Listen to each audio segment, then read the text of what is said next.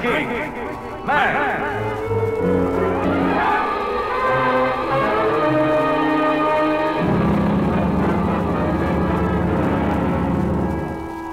You are getting smaller.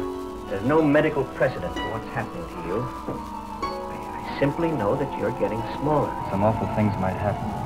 As long as you've got this wedding ring on, you've got me.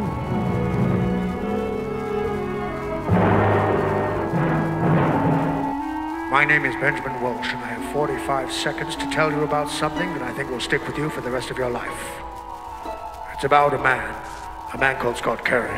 A few months ago, he was 6 feet 2 inches tall and weighed 190 pounds. Today, he's 2 inches tall, and you can hold him in the palm of your hand.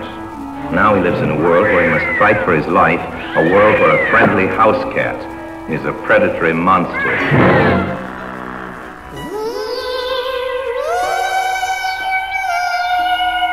Incredible, because it's almost beyond imagining.